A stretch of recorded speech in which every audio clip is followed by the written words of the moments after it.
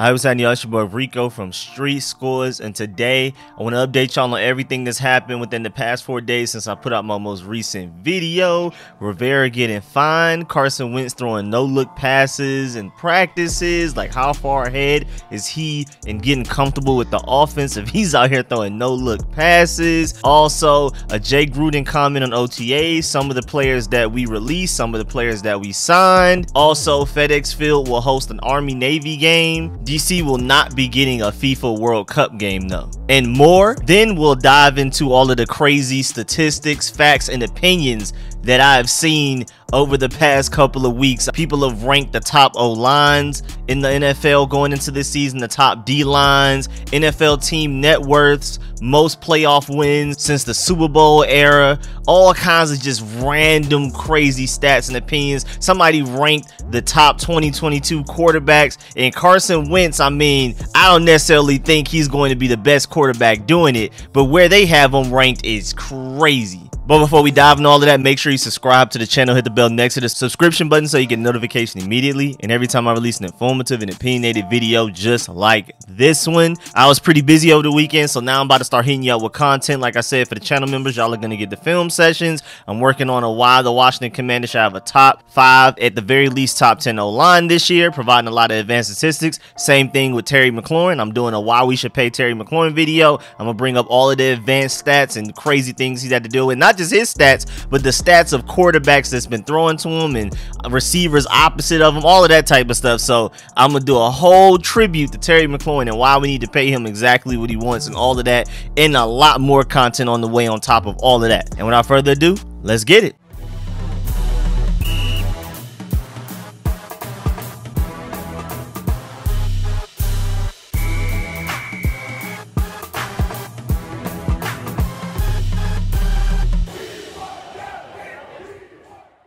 Alright, so first of all, I caught a clip a couple of days ago of Carson Wentz throwing a no-look pass, and I mean, I think that's pretty cool. Granted, I don't necessarily want him doing that in games, but the main thing I take from this is that he's comfortable. A guy that's on edge and worried about learning the playbook and stressing over the fact that he's not performing too well and he's not where he wants to be, or I mean, even being ahead of schedule, which we're going to also talk about very soon. But the fact that he's comfortable enough to throw no-look passes, again, it's practice, but I mean, if he were like really behind on learning the playbook, he'd probably be locked in on doing that. So the fact that he's out there just having fun and just trying stuff shows that like the mental part and learning the offense is, of course, he doesn't have it 100% down, but he's far enough to where he's comfortable to do that. And also, I mean, the Commanders themselves and Scott Turner specifically are comfortable with Carson Wentz's progress in learning the offense and the playbook, because Logan Paulson pointed this out, that they were already running 2-minute drills and situational things in OTAs. Normally, quarterbacks that are just now joining the team, say like you just drafted a rookie or you just signed over a veteran, unless they already have previous experience in that exact offense from that coordinator or that head coach or whatever, usually you don't get into situational football like 2-minute offense, red zone drills, all that type of stuff until they know the playbook, which usually isn't until training camp for most cases. So the fact that we're already in OTAs and we're doing all kinds of stuff, throwing everything we can at Carson Wentz, we're like, okay, you got the basics of the playbook, let's go ahead and work on some more advanced stuff. That does have me optimistic about how well he'll perform this year. It's not saying that he's gonna go out there and ball out, but if anything, at the very least, that's good news to hear. Also, Jay Gruden was on a podcast or a radio show somewhere, and he said that you can basically tell in OTAs early on if a guy is special, especially at a skill position. He also said that you can tell if a guy isn't ready for the league in OTAs as well. And I can kind of see where he's coming from. I can't really see it for anything but skill positions. Skill positions, maybe I can kind of see what he's saying. I see the logic. I mean, granted, Jay Gruden was the one that knew that Terry McLaurin was going to be like basically Terry McLaurin. He sat him in the preseason, and we were like, why are you sitting your rookie in the preseason? We need to give him as many routes, as many catches, as many targets as he can get. And then Terry McLaurin ended up balling out, and basically Jay Gruden is saying that you basically know you have a Terry McLaurin on your hands by OTAs. And the reason I bring this up is because do we potentially have somebody like that in Jahan Dotson? It does benefit the team to hype up pretty much every player we bring in here, especially like media and then the coaches themselves like Rivera and the guys. But like this Jahan Dotson hype is very similar to the Terry McLaurin hype. But you got to remember though, Terry McLaurin was a 3rd round pick. Jahan Dotson was a 1st round pick. And I'm not saying that to say that Jahan Dotson will be better than Terry McLaurin, but he does come in here with expectations, whereas Terry McLaurin, when we drafted him, we thought he was going to be a gunner. We brought him in to be a gunner. Once he started making plays on offense, we were like, okay, we'll see where this goes. But we didn't know for sure. We didn't have these expectations of him becoming a wide receiver 1 or anything like that. And so Jahan Dotson kind of has similar expectations to that. If we didn't have Terry McLaurin, drafting Jahan Dotson in the 1st round like we did, we would expect him to come in here and be the best receiver. But luckily, the fact that we have Terry McLaurin, he can come here and be the 2nd best receiver at best, honestly, off rip, and we'll see where he goes throughout his career. But again, the hype around him is very similar to what we had in Terry McLaurin, and we'll see if that actually shows up on the field. So far, it's been showing up in practices. No corner we have on this roster can even kind of keep up with them, except for Benjamin St-Juste at this point. Moving on, the Washington Commanders waived defensive back Will Adams and kicker Brian Johnson. I'm going to take that as Joey Sly looks fully healthy and he's good to go. We shouldn't have to worry about his injury. Remember, he got hurt last year due to a freak accident. Basically, his kick got blocked and then he tried to run down the field and try to make a tackle, and it's just like not even worth it. Like, he should never try that again. So I don't think Joey Sly's injury prone. I think that was just a freak accident situation, crazy circumstance. So I guess they feel confident in his ability to, I mean, I already know talent wise and kicking wise, I'm really comfortable with having him as our franchise kicker. But health wise, apparently the Commanders are like, okay, we've seen enough, we can go ahead and release Brian Johnson. And Brian Johnson is a good replacement kicker. I mean, we had 2 kickers last year, and Joey Sly and Brian Johnson, that were better than what we ever got in Dustin Hopkins, in my opinion. Brian Johnson was kicking, and so that's a great backup plan to have if nobody ever picks him up. And you also got to remember, we signed Joey Sly to a contract this offseason, so I mean, that just looked like writing on the wall. Once Joey Sly was healthy enough, it seemed like it was inevitable for us to move on from Brian Johnson. And then we also signed defensive tackle Justin Hamilton, who's had experience on the Cowboys D-line, so they're trying to get some depth there. Again, we're trying to replace Tim Settle and Matt Ioannidis with Fedarian Mathis, and I mean, maybe potentially Justin Hamilton in the inside. We'll see. And we also signed offensive tackle Willie Bevers. And again, I want to reiterate, Matt Ioannidis and Tim Settle were 5th round picks. Fedarian Mathis was a 2nd round pick. So at the very least, he better come in and be as good as them, if not better. Now, we'll see if he can ever potentially replace Daron Payne, who it looks like we do not plan on paying long-term and keeping long-term. But as far as Tim Settle and Matt Ioannidis, Fedarian Mathis better be better than them. And so far, it sounds like in off-season practices, OTAs, and mandatory minicamps, it sounds like he's out there doing that. Sounds like he's out there having a really good offseason so far, looking like he's worthy of that 2nd round pick. Also, again, like I already said in the intro, FedEx Field will host the Army-Navy game in 2024. Also, the Washington Commanders announced their 2022 Nunn-Wooden Scouting Fellows. It will be Kenyatta Watson and Zarek Rollins. Established in 2015, the Nunn-Wooden Scouting Fellowship exposes interested and qualified candidates to a career in professional scouting. The program gives participants a unique glimpse into player personnel by introducing them to various areas related to college and pro scouting within a club. So we're giving Kenyatta Watson and Zarek Rollins an honest chance, and I love this. I love this initiative to try to diversify the NFL in any way, whether it be scouting, GMs, head coaches. I would love to get some owners in there. Also, Taylor Heinicke said a funny thing. He was on a radio show. They asked him if he can challenge Carson Wentz for the QB1 job, and he was very straightforward. He said, quote, if you're paying someone $30 million and you're paying someone else $2 million, you're paying this guy $30 million to play, you know? Carson's a great QB. My job is just to back him up, unquote. So it sounds like we already have the tiers established. Carson Wentz is the starter. Taylor Heinicke's the backup. Sam Howell is the developmental quarterback. And Cole Kelly's just the guy to go out there and throw practice-ending interceptions like Steven Montez. I mean, of course, we all knew that, but it's nice to know that Taylor Heinicke already know where he fits in the pecking order of the QB room. And then lastly, before we move on to all of these crazy stats, as many of y'all know, the Commanders coach Ron Rivera was fined $100,000 and Washington loses 2 2023 OTA practices due to excessive contact and practice drills. And I just found this really weird because, first of all, like, Ron Rivera has preached on and on and on to not have any excessive contact in practices. So why would the team be punished if this was based on like a couple of plays from players? And then also my point is, like, what did the NFL send Rivera and company, like, in the memo? Like, we're finding you, we're taking these 2 practices. How do they measure how much contact? Do they say you had X amount of collisions, you had this many players injured, or you had this many practices where players were doing too much? What number? How do you quantify this? How do you measure excessive contact to the point that you can present it with concrete evidence and fine us and take away practices for it? Because it sounds really subjective. It just sounds like, I mean, I guess somebody from the NFLPA was looking and was like, ooh, that hit looked like it hurt. Let's go ahead and fine them. And I guess maybe we had enough of those, but I mean, again, I just don't know how you measure this and present it on paper. Like, you had this many hits, you had this much excessive contact with a number to even rationalize finding us and taking away these practices. But it's kind of funny, after we find Jack Del Rio, Ron Rivera gets fined shortly afterwards. I don't know if Jack Del Rio was out here snitching on the low.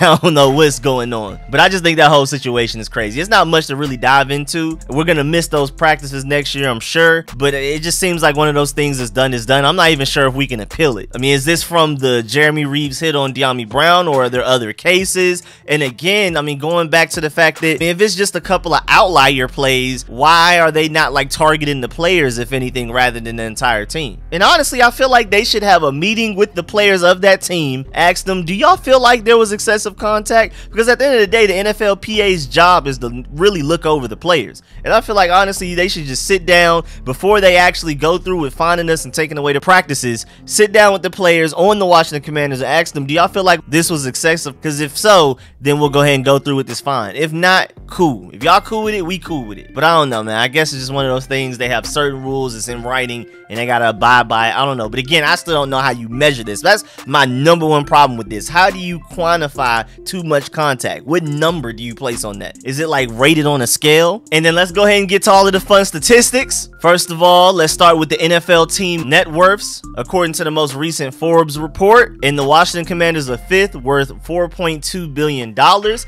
NFC East has 3 teams in the top 5, and all 4 are within the top 10. So that just lets you know who's the most important NFL conference. I mean, it'd be nice if a lot of us was winning, but hey, we'll figure it out eventually. Hopefully, we're one of those teams that starts to win consistently and form a dynasty. We'll see. And then at the same time, being the 5th most valuable NFL franchise, when you look at the 2021 average home attendance, we were by far the lowest with a 64.3%. That is crazy. Teams are out here with 100%. We were out there with 64.3, and the Broncos didn't even go to the playoffs and they had 100%. The Seahawks were pretty bad. Even when Russell Wilson came back, they had 99%. I mean, the Lions had almost 20% more than we did. Like, we are like way last. Like, it's not even close. There's a steep drop off after the Lions to us. Also, most rushing first downs plus touchdowns in 2021. You had Antonio Gibson in 2nd place with 65, but this just shows how dominant of a season Jonathan Allen had with 106.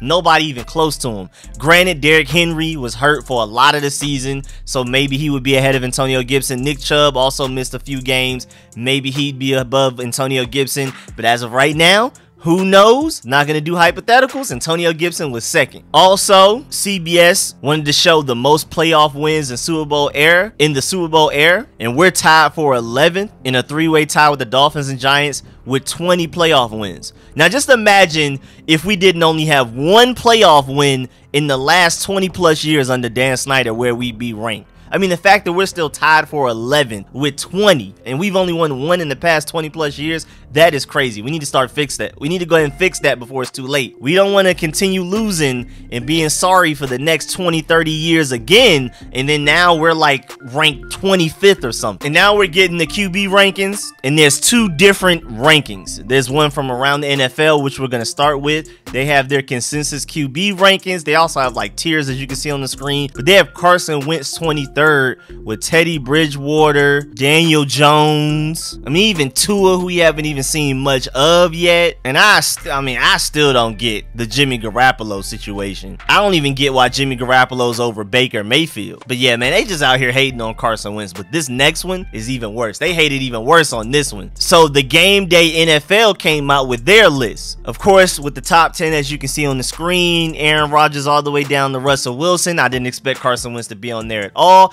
Even though, if we're talking about talent, Carson Wentz has top 10 talent. Is he going to be able to put it all together and actually play like a top 10 quarterback? So, I mean, at the very least, we have a guy that has it in him, at least a little bit. I can't stand going out there with an average quarterback and then we're just hoping to build a great team around him. Even though I prefer to draft a quarterback, I'm at least happy with the fact that Carson Wentz has a high ceiling. I can't stand a low ceiling quarterback. Nothing irritates me more than a low ceiling quarterback, and now we're just perpetually average for the next 10 plus years. And then Carson Wentz, as you can see on the screen, is not in the top 20. And Trevor Lawrence is already 18. Justin Fields already 19. Mac Jones already 20. Okay, interesting. Then you have Trey Lance. Love Trey Lance, but I mean, 21, he hasn't even done anything yet. I guess these are projections. Jalen Hurts, y'all already know I'm not a big Jalen Hurts fan. Jimmy Garoppolo, like I said, I mean, that's just crazy. We'll see with Zach Wilson. We still got to see a little bit more with Davis Mills. Definitely got to see with Tua. Mitchell Trubisky, I mean, bro, they hate it. Carson Wentz 30th, man. Carson under some of these names is just blasphemy. There's a few names currently on the screen that is just like, no way y'all think Carson Wentz is going to be worse than these guys going forward. There's just no way.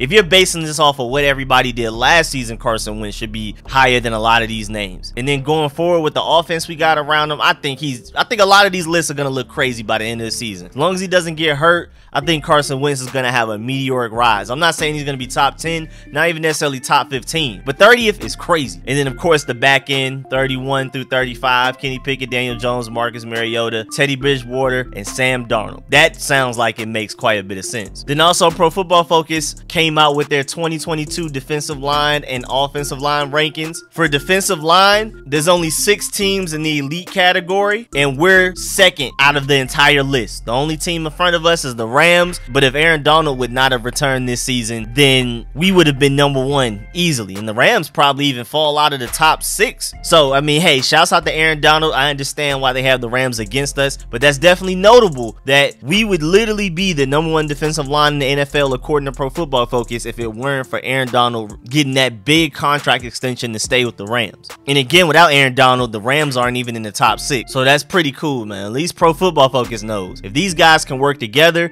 Fedarian Mathis with his unselfish play, that's the one thing about Matt Ioannidis and a couple of those guys last year. Everybody was being selfish. Everybody was going out there for stats. It's nice to have a guy like Fedarian Mathis is going to eat up double teams and allow other guys to make plays. So that's going to be really good. I think our defensive line should just play better naturally. First of all, guys healthier.